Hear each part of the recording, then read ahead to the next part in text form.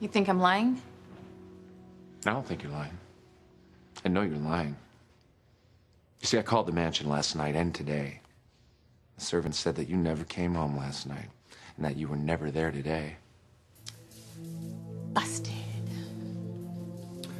This is between them. I only saw Jane last night, and I didn't see anyone when I left this morning. So that's why they said that they didn't know that I was there.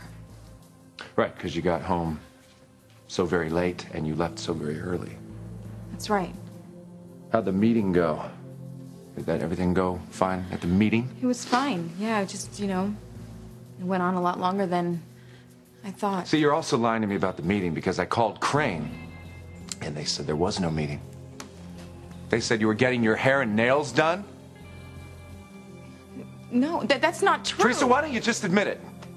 You weren't at Crane yesterday, and you weren't at the mansion last night or today. So the question is, what the hell's going on? Just tell me what's going on. What is going on? Why have you been lying to me, huh? Ivy, let's go.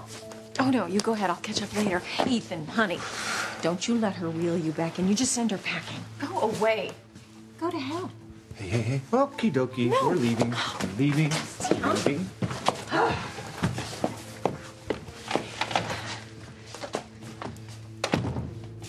Well, can I at least eavesdrop? It's a Harmony tradition. All right.